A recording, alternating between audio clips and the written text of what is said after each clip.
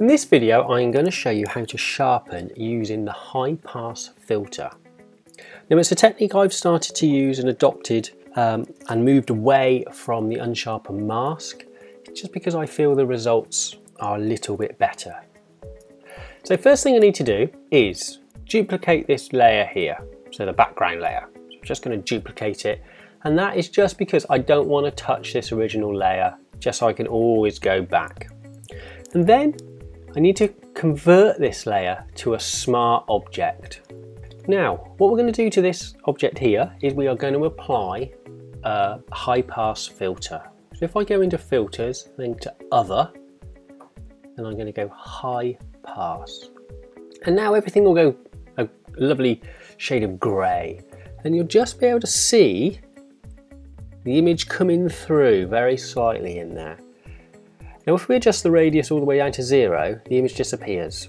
The radius slider is just how much of that image is going to be sharpened and how much is coming through. So I'm going to put it just about on 2 pixels and then click OK. And now the mask and the unsharpened filter appears here at the bottom underneath our background copy layer. So what we need to do now is blend these two together because we can't print a picture that's lovely and grey. So there's a little sign here on the high pass filter, just to the side of it, there's 2 little lines with arrows on. If we double click on that one, and then it opens a blend options menu for us.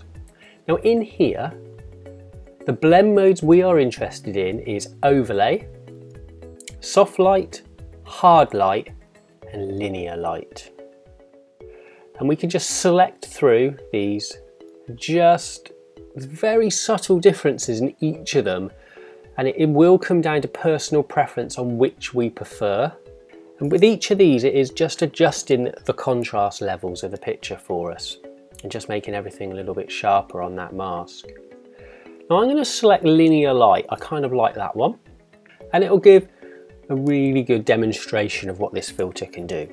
Now if I zoom in on the picture, we've applied the mask there, so we're effectively finished. However, I just want to show you what it has actually done.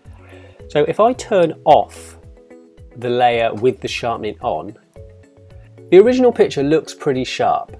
However, when I put the mask back on, you can just see the detail coming back in the eyebrows, the eyelashes, and these hair details on his moustache here. It just really brings everything in, but it also does emphasize the skin detail as well. So we could bring it down ever so slightly perhaps. But if you watch my video on how to edit using frequency separation so we can keep that detail in there but also smooth the skin at the same time, that'll give you a good start of how we would go about touching up this image. But there is a sharpened image using the high pass filter.